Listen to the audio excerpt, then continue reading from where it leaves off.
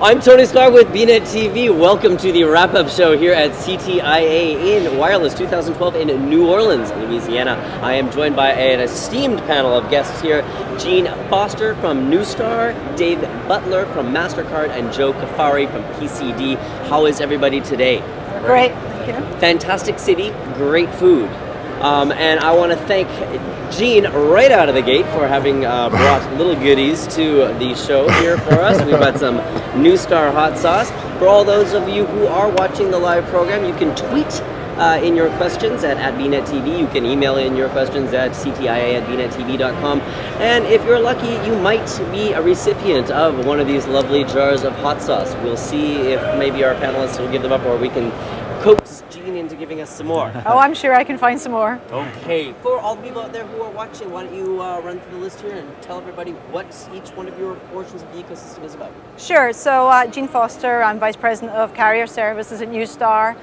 Most people won't have heard of Newstar, but we actually touch your lives every day. So if you're ever changing your phone carrier, we're the company that enables that.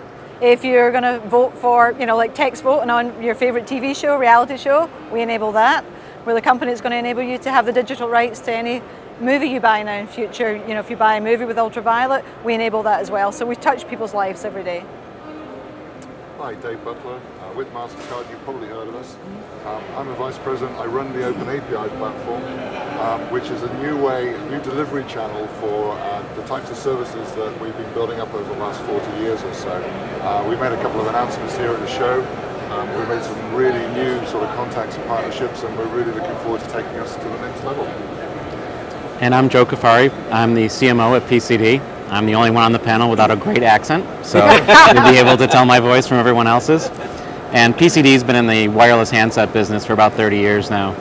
And we, again, touch your life every day, and we supply a number of different handsets and different devices to cellular carriers throughout the world. So, a lot of the macro trends that we're going to be talking about today on the show, throughout the number of years that everybody has been attending either the CTIA or the GSMA shows or whomever else, we've all seen the pendulum move from one side of the ecosystem to the other, where certain adoptions were happening and driving forces had changed along the way. And I think that everybody would agree that at some point a number of years ago, the consumer started to be the driving force because the handset enabled us to be able to do so much more, to the point where it caught a lot of people off guard. Maybe we weren't as prepared as we were, but we sure are now. And there's a lot of wonderful things that are happening, and the technology is very fruitious to the point where it's probably leading the globe out of a global recession. So I want to go right with you, Joe, and say, hey, listen, what are some of these leading handsets that you guys are seeing being pushed in certain geographies? So in the North American market, the smartphone market adoption is continuing to grow. You're starting to see the phone continue to evolve. This is my 20th year in the business. When I started, it was all about the safety and security that a cell phone provided to what was then an elite class of consumers. Now it's not only an elite class of consumers, it's all consumers. It's getting to the point where it's really not seen as a device other than something that makes your life easier. We don't have them as adults. We have them as adults. Our kids have them. We communicate with them. And now you're seeing the evolution in 2012 and in 2013 is it's evolving from our communication device to our banking device to a device that allows us to be connected with the world without even knowing it, because they're devices that are embedded in our cars. So it's truly evolving in North America to a connected environment. In South America, you're seeing smartphone adoption, but not quite at the same pace that you would in North America. Asia is obviously growing tremendously in the smartphone market, and in Europe in the same way. The other market that continues to grow that you don't see a lot of talk about is the whole prepaid market. And prepaid was this kind of small segment that was consumer challenged individuals, and now it's become not just consumer challenged individuals, but folks who want to have a corporate account with their data plan so that it's covered on a monthly basis ahead of time, as opposed to a prepaid cellular phone. So it's really changing and evolving quickly this year into less of something that we needed and something we have to have in our lives throughout the day. Dave, would you say, and Gene, would you say that both of your organizations have been driven then by the handsets and what the consumer wants? Do you feel like there was any lag time in there? Do you feel like maybe there was something we should have been on this a little bit sooner, but we're there now? I think, I mean, if you think about what's happened over the past few years, it was all about speeds and feeds and the network. You know, what you're seeing now in the industry is about, as you said, it's about the consumer, but it's really about not just the applications, but the types of communications that we now get. You know, to his point, it's all about target. You know, it's all about, like the device we use all the time. So you need to be very targeted. It needs to be very relevant to me in terms of the communications I get, but also needs to be secure, and it has to be a communication I opt into. So with the development of the handsets, we're now getting into an environment where we can have very rich targeted communications for marketing, for healthcare, you name it. Healthcare is one of my favorite arenas. Yeah. From our side, really, a firm like MasterCard handling your credit card data really can't afford to move as quickly as we would normally do. We protect credit card data. Security and privacy is very, very important to us. Nevertheless, the opportunity that apps on phones bring to us are tremendous. We have 15% of the world's commerce at the moment is electronic. 85% is still cash. We used to ask questions when we were briefing. If you were in a hotel and had a fire alarm, and your choice, what would you leave the room with if you could take one thing? Most people would take their mobile phone with them. Right, absolutely, no question about it, for sure. Yeah. So we're using that really as a pointer that we need to enable m-commerce securely with the MasterCard protections, etc., and make it a ubiquitous device that you can use to support everything you do in your life. In your life. The Mobile Marketing Association had come out with the report last year where they had conducted the very similar stat that said, hey, if you left your phone in your wallet at home, which would you go back for? And people say, I can borrow $20 from a colleague for lunch if I have to, but if my phone's at home, forget about it. I'm back on the subway, I have to go get it. It's not my lifeline. Unless you can use it for your payment. That's my point, right? Yeah. You don't need to borrow $20 anymore, and I guess that was the flow in for you, right? Tell us about the fact that you don't need to borrow $20 anymore. Well, our open API is designed to provide the types of services that allow application developers to incorporate m-commerce into a mobile application. We have a number of services that are really sort of pushing the boundaries of innovation. We have a payments API which provides a very quick route to actually incorporating payments onto your phone. But the big announcement we made at the show is the PayPass wallet, which is a tremendous system that really leverages the types of security. We're beginning to see NFC secure elements in phones. Simply, a merchant can take a bug, a JavaScript library, put it onto their web page, and immediately enable payments that incorporate a wallet of credit cards that a consumer can select. The experience is fantastic. Yeah. So that being said, the amount of applications that need to be written, is that going to drive more phone sales? I think so, because I think what's happening is when you have brands like MasterCard that are now participating in this, it's not that small brands aren't important, but when you have the might behind a brand like MasterCard and the security associated with a company like MasterCard, companies like mine that are on the device side feel much safer, feel much more that they're in the hands of a trusted brand. So as device consumers come out to buy their devices and you see an application and it's secured by MasterCard, they're going to buy that device, where they might not recognize a brand right away. And it might be a fantastic brand, it might be a fantastic product, but it's a trusted brand that sells more devices. Good point on that, good point.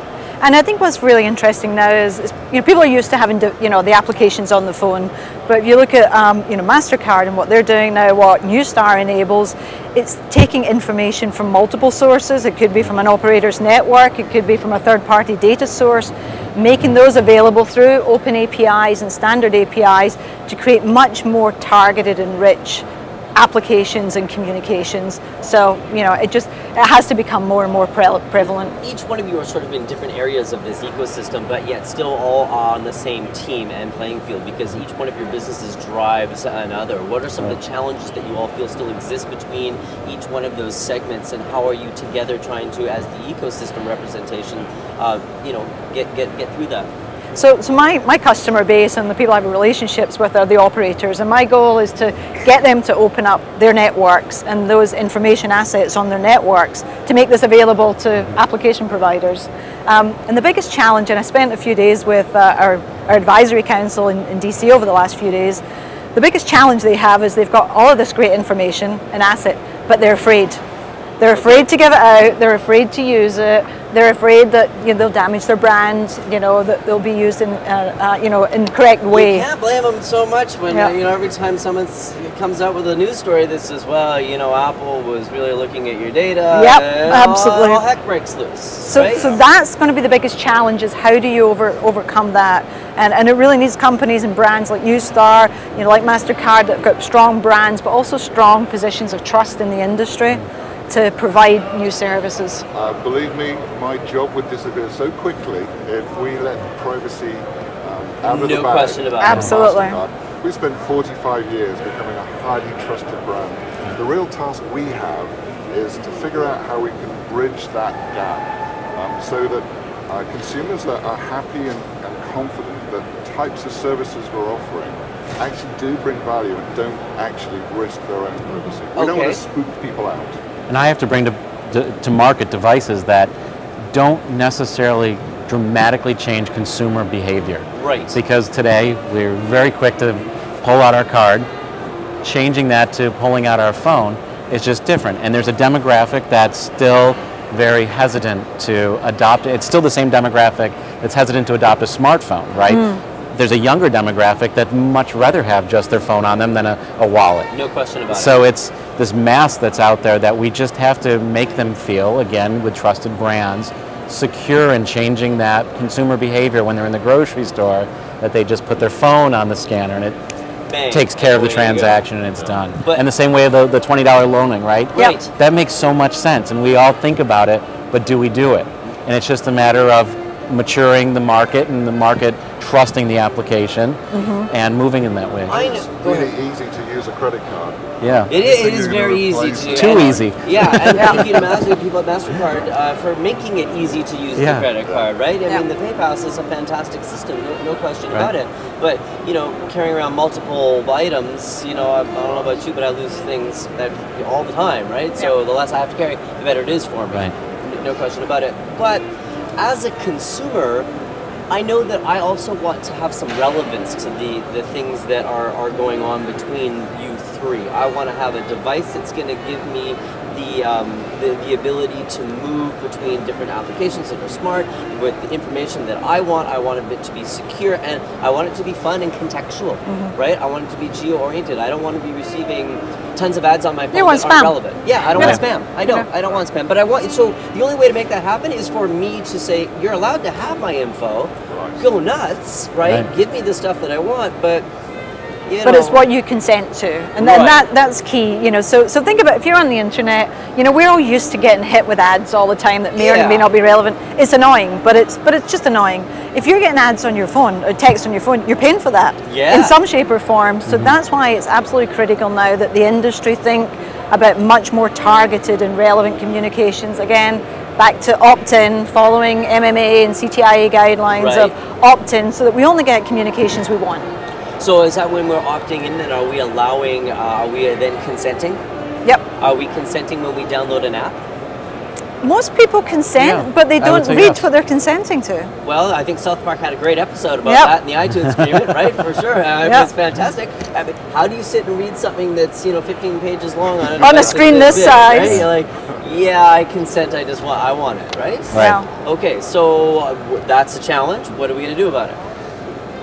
Nobody jump at once. Well, I'll give you a view of how actually we're approaching this industry, and we're approaching it from the best practice of what they call double opt-in. So let me give you a real live example. I like to shop for shoes, and I recently bought a pair of shoes from a very nice store in DC, and they said, hey, do you want to be part of our mobile marketing program? And I consented, and I got a text, and I get these random texts, that said, hey, we've got a promotion.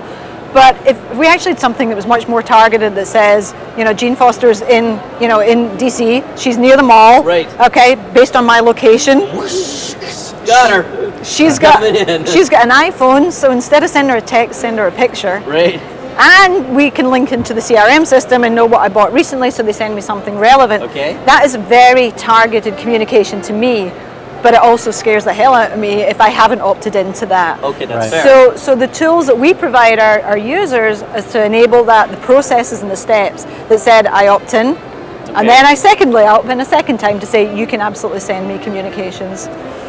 On MasterCard side, trust us, lawyers and privacy officers are like a bad rash all over the services that we push out there. They are the barrier we have to get through, and Right. rightly so. We actually adopt the world's most stringent regulations and then add our own on top of it. There is too much fraud out there in the entire globe not to rely on the best practices of companies like MasterCard that we entrust our lives to on a regular basis. So I don't think that consumers are going to disagree with any of the policies that you're going to throw up, but I do agree with Gene that, you know, I probably want things that are a little bit more relevant to my lifestyle than hair laser removal that I get from Groupon.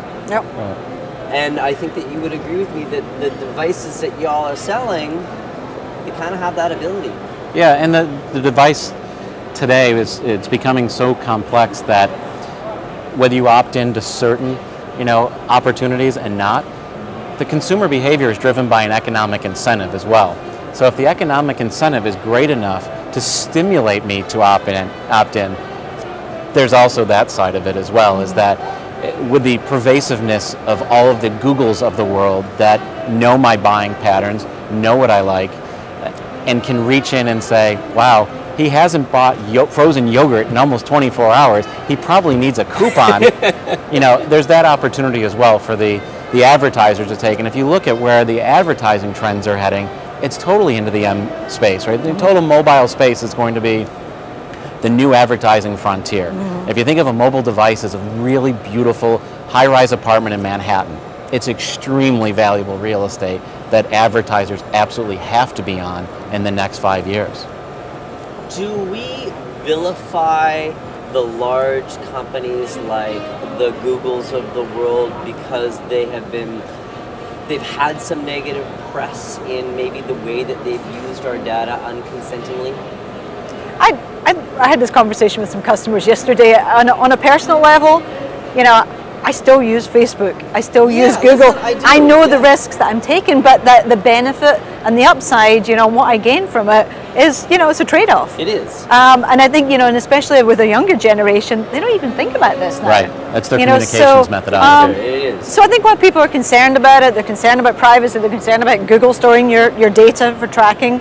I think we all make a judgment call that, that it's a trade-off in our personal lives. So MasterCard has a lot of our personal data. You're not necessarily sharing it with anybody, but the trends I know you're not. Absolutely. No, you're very secure on that. Absolutely. But you do trend internally. Anonymizing data, there's a lot of effort putting into doing that. And that costs a corporation a lot of money to do. It does, yeah. It certainly does. And utilizing that data is important to your business. Well, it is. And what it enables us to do, the trend mechanics are very important. I mean, it's very valuable data because you can base whole businesses off this. Right. By simply anonymizing the data and then further sort of buffering it, abstracting it out, like a color coding, red, orange, green, you protect the individual data, but then give that overall picture of what the average is. Okay. It's difficult to put into words. You have to see it in No, I action. can understand where you're coming from, but with your new open API wallets, right, you're now collecting even more digital data at a faster pace about our spending habits, which is a good thing. Right. If used in the right way. If used in the right way, and we're doing a similar initiative. We recently acquired a company called Targus Info, and they've spent 15 years, collecting, building profile information, anonymizing it, but providing very targeted information to, to the communications industry, to advertising. We start to package that into the mobile space, as you were saying. It becomes a very powerful tool for advertisers, for retailers. Again, as long as you protect the personally identifiable information.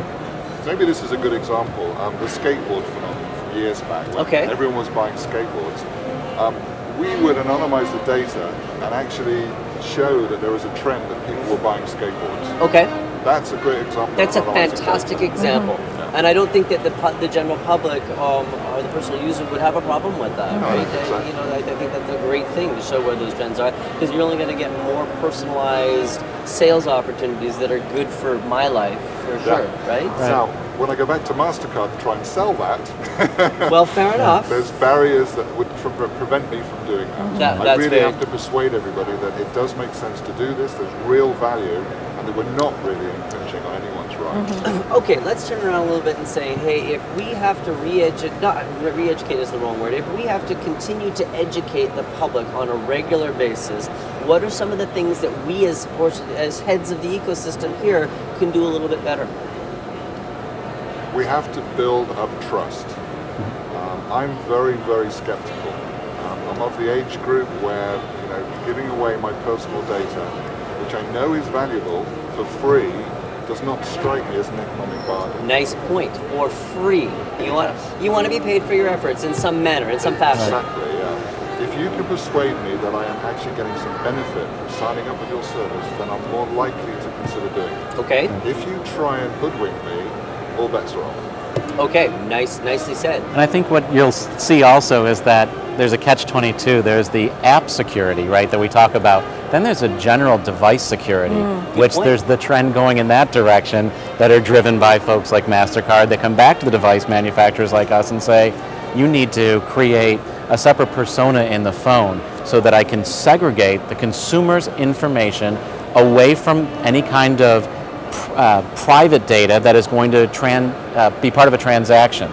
And that's a technology that you're going to see adopted into devices so that the device itself in its entirety becomes more secure as opposed to just the application side itself.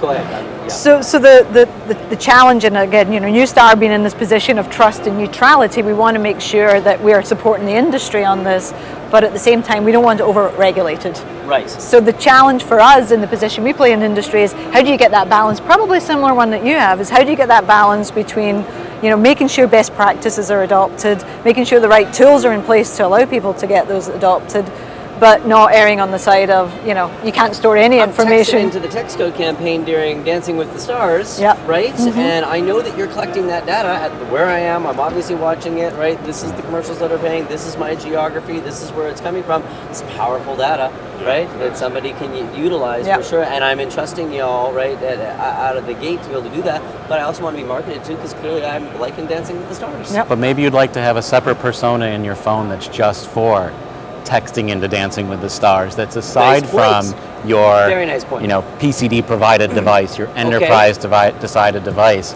so that now you can actually split the OS into. So it's really reaching down into the phone and forcing the device manufacturer to be able to provide information on a secure basis, so that when that transaction occurs, it's away from my contact list. It's away from my GPS settings. It's away from all of my corporate contacts, so this email, brings everything. Up BYOD, right? Absolutely. For corporations, we all know that it's extremely cost effective to get into just people bring your own phones. Awesome. That's right. But we as corporations now have to worry about enterprise security, and you as the personal people also bringing your phone to work want to make sure that when you're texting into Dancing with the Stars, that your corporation isn't getting, you know, I can't believe she likes her. Yeah. All of a sudden your shift changes because the CFO's like, well, I didn't like that person. I can't leave the thing.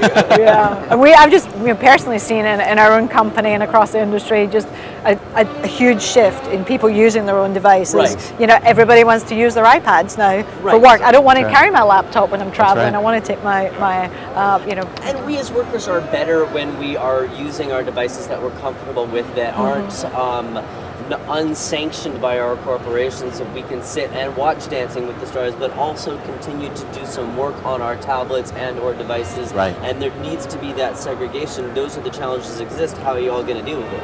I think the interesting challenge that we have is, and you just articulated it very well, Tony, is that I'm actually making you be able to work longer. Right. You are. I'm ruining your vacation. Absolutely ruined my vacation. No question about it. Yes. And it's the device. Like I started the conversation out. It's no longer my cell phone. It's my device. It can do the remote control on my TV. And in some cases, makes voting easier. You know, it's really evolved into a different level of consumer interaction with it. And for us, that has to be secure. Regardless of your m-commerce play or anything, if you're buying an application, your credit card information's in the device. It's in the OS.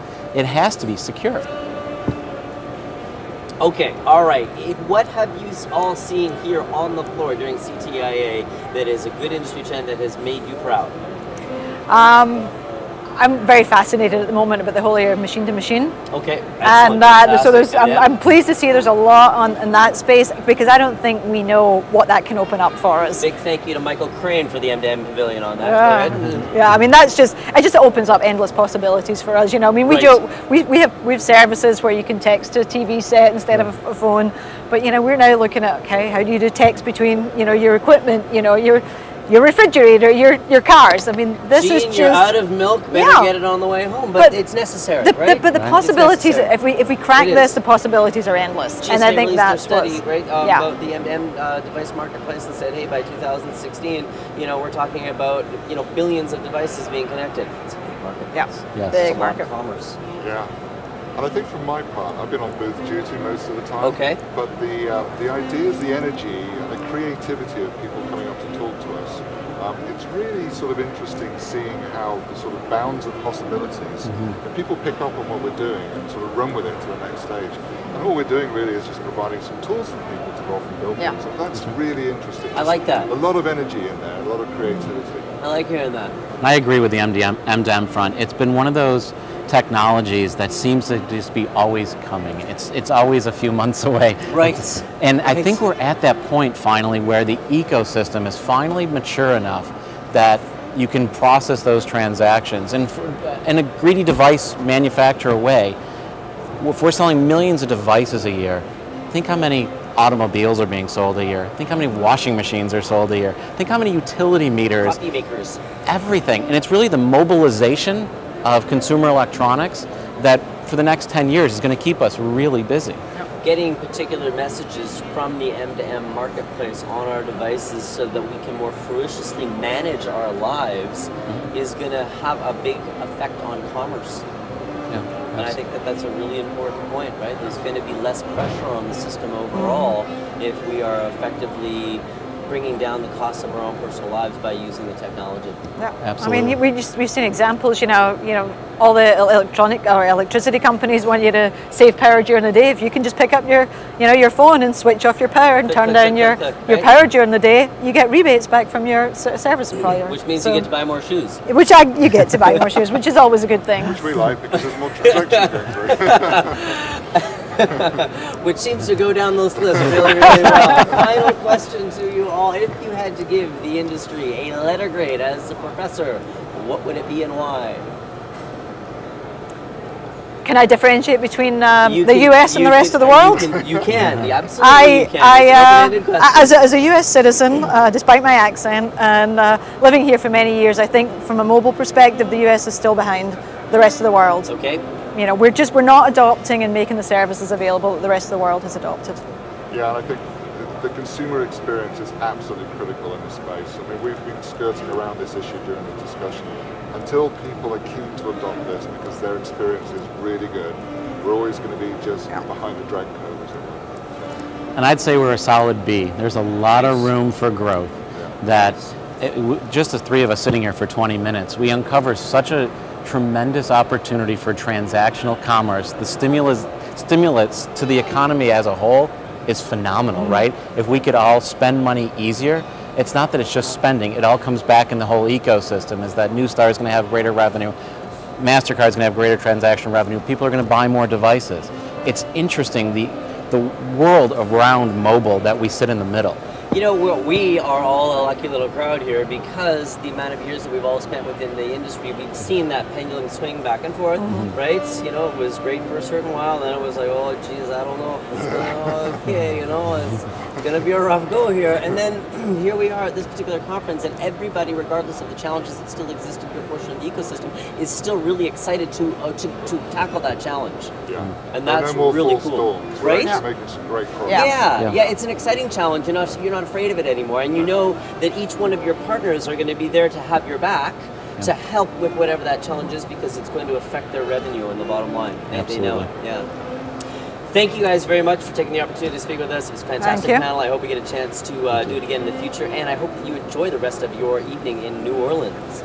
To all of you out there in bnetTV land, thank you for joining us throughout the day. Don't forget to tweet in your questions and email in your questions. We will be live back on the floor here tomorrow morning at 9 a.m. with the Tower Summit, folks. I'm Tony Sklar here in CTIA in New Orleans with bnetTV.